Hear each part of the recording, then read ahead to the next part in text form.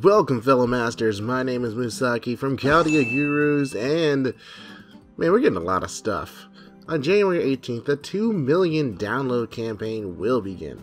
With this campaign, we'll see quite a few things, so let's dig right into it. The event lasts for 1 week, ended on the 25th, and is eligible to all who play Fate Grand Order during this week, so even new players and re-rollers have access to these benefits. Part 1 requires you to log in 5 days in a row from the 19th to the 24th, and you'll get 25 Saint Quartz in total. That's a big chunk, so be sure to log in, guys. Part 2 of the campaign is a real treat. Starting right on the 18th to the 22nd, we'll be given 5 of one item each day. In this order, we'll get Blaze of Wisdom, full card HP, full card attack, golden apples, and summon tickets. They expire on June 30th, so make sure to grab them before that date. Part 3 will include a 4-star heroic portrait craft essence. There are 10 in total, but they each have the same effect. The only difference is in the art, so pick your favorite. Personally, I'll be picking either Skahash or Mashu. Or Ishiwakamaru. Or maybe Altera? Wait, what about John? But Arjuna? Arturia? All the options. This will get worse, by the by. The effect of the craft essence is Attack 500, HP 500, increases bond gained when completing quests by 50. Whoa, bond point increase? Yeah, get this. This may be a small amount, but if you're trying to grind bond points, this will help. You can find it in Da Vinci's shop, and it'll be there until the 25th. Part 4 of the event is pretty cool. We'll have the chance to obtain the Anniversary Blonde Mystic Code. Yes, you get to wear casual Arturia's outfit. The skills for the Mystic Code are Mana Burst, increase Buster Card performance for 1 turn for 1 ally. Victorious Conviction, gain critical stars. Knight's Oath, apply Guts 1 time for 1 turn. You can get this Mystic Code after completing a special quest in the Chaldea Gate. You have until the 25th until it's gone forever, so if you're a collector, now is your only chance. Part 5 is great for new players and re-rollers. The Start Dash campaign has been renewed. If you didn't know, if you complete the Fuyu Key Singularity during the Start Dash campaign, you'll get 10 Saint Quartz. Including the tutorial reward of 2 Saint Quartz, you'll find yourself with 12 Saint Quartz total. Added to fact, if you log in for 7 days straight, you'll get 28 Saint Quartz, 3 summoning tickets, 14,000 friend points, 7 Fire of Wisdom cards, and 100 KQP. That's enough for a 10 roll, guys. Take advantage of this to get your friends involved and encourage positive growth in our community. Or do you roll and get Brynhilde? Part 6 reduces the AP cost of Ember Gathering by half. Yes! Yes! This is great.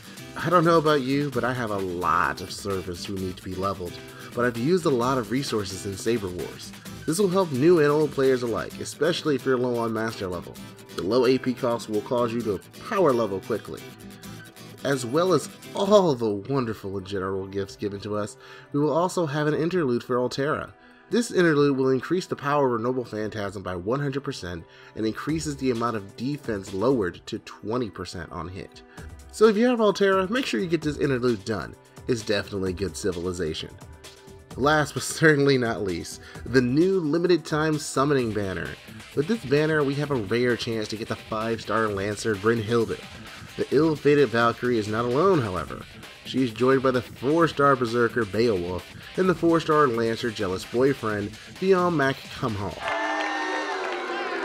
Yeah, I know. Brynhilde has a QQA BB deck with a Buster Noble Phantasm that focuses on a single target. I called her rare because this is really the only time you will have to get her. In JP, she can get another rate up for another 2 years. Yeah, she's gone like the wind. However, she has legs and is worth getting if you don't have a single target Lancer. She's great, dare I say, on par with Skahash? What? Calm down, jeez. He really is always here. She also has a trial quest like Arjuna and Karna before her, so you can try her out there and even get a summoning ticket.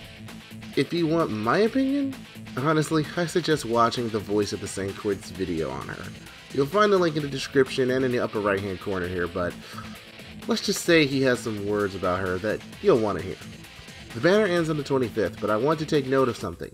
This line here. Azoth Blade, Black Keys, Ren's Pendant, etc. will be removed from the summoning pool. Woohoo! Alright! You can still get them at the friend play summon, which makes sense. So this should help us get those servers we want, right? Oh. So we're getting new 3-star craft essences, as well as a new 4-star and 5-star craft essence. The link in the description will tell you a bit about what they do, but let's be honest here, a lot of these craft essences will just turn into mana prisms. Granted, some will have good effects, but we'll go over that in the new craft essence video down the line. And with that, we're all set here. So what do you guys think? Are you excited for Burn? Are you saving for Jolter, who is coming soon? Let us know in the comments below and let's get a discussion going. I'm Musaki from Chaldea Gurus, logging out. Thank you for watching the video, Senpai. If you want to see more, make sure you subscribe and ring the bell to be notified. Want to support us even more? Feel free to go to our Patreon and check us. Special thanks to the lovely names on the screen, and especially special thanks to our patrons Devin Luca, Lucky Number 5, Albireo, and NelCelestine. You masters are truly awesome. Now good luck and fight hard, Senpai.